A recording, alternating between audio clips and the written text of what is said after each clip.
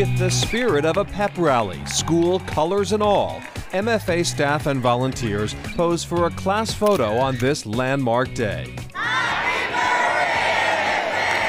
Happy 150th birthday. And what's a birthday without presents? There are 15 times throughout the year that you can sign up for a first-year free membership. So on our community celebration days, when we know a lot of people come to the museum, for people who haven't experienced membership, it's a year free to try us out. Boston's Museum of Fine Arts is one of the largest art museums in the country, hailed for its distinguished collections. The founding mission, 150 years ago, was to open its doors to all the world, a mission that remains today. From the grand Huntington facade to the Fenway entrance, long shuttered until a decade ago, the MFA welcomes more than 1 million visitors a year. 140 galleries showcase 500,000 works of art, spanning centuries and cultures. It has the feel of a small city, with places to dine, shop, learn, or just hang out. There are 770 employees and 1,250 volunteers, including Riley, the pest-sniffing canine. Among the mummies, masters, and modern works of art are thousands of stories waiting to be told. Stories are what the MFA is all about, says Museum Director Matthew Teitelbaum. It was one of the visions of our founders that we would create a teaching institution that helped communities understand the issues of their time through the lens of art. Our collection is really a testament to the commitment of this community to create a great museum that can tell those stories. And by any ranking, it's one of the great museums in North America. The challenge today, how to thrive in this fast-paced social media age. I believe that online experiences are authentic. Great art is produced for and on social media. I believe that. So then the question is, what do you do in a museum? You have to, I think, create a sense that you're in a space together, that you're sharing something together. You're never too old to try something new. In a first, the MFA hired teen interns to curate a show. Black Histories, Black Futures opened on MLK Day. The exhibition had always been planned. There was some intentionality to think about how we bring out a lot of our Black artists from the collection and get them on display in a prominent way.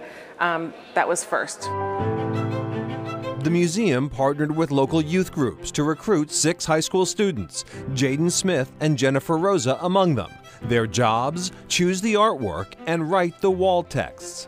If we didn't tell you that teenagers had curated this exhibition, you would not know. We considered that a pilot, and now we're thinking about how to codify it into a permanent program. Recently, the museum found itself the target of criticism, by some made to feel unwelcome. I think it's important to really explore the idea that somebody with no experience in this world, myself included, can walk into this museum and find a home here. We had to learn how to interpret art, look at art to find the underlying messages, picking out our themes, picking out our artwork, seeing what means the most to us. So I came up with the theme, Smile in the Dark, which basically shows Black people living unapologetic lives, and it was during a time where it was hard to even smile. All the artists in these collections are African American or Latinx or a part of the Black diaspora. Most of these works were either already in the museum's collection or we borrowed them from the African American Museum. You could say this was pretty much love at first sight, if that were your paintings. This was made by Archibald Motley in the 1900s when he was transferring over from more portrait drawings to drawings of big groups of people. It spoke to me instantly, it just popped out to me. The name of my exhibition is Ubuntu, I am because you are. It's a Zulu term.